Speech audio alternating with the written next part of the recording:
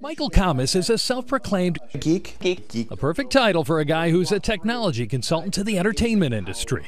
And it also explains why, when he and his fiancée got married last month, he wanted to try something, well, geeky. I decided to shoot our wedding from my perspective. He did that by taping a camera to his glasses. It's kind of like, okay, they seemed really excited about it, so sure, I just sort of let him run with it. Well, as Michael points out, it's a tiny camera that's hard to see. I didn't want my new bride's family to think I was insane.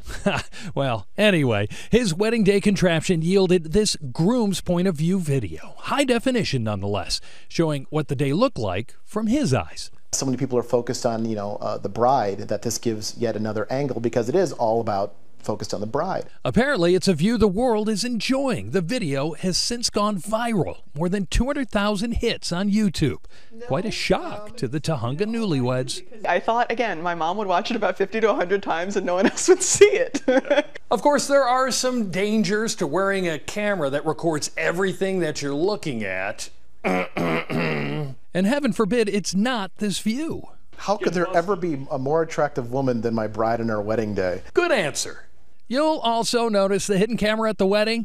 Well, it came off well before the honeymoon suite. But being married to a video technology guy does create a whole new set of concerns for the new bride. With technology getting, progressively better and cameras getting smaller, it'll be harder to spot the next camera he's wearing. Rob Hayes reporting for ABC News.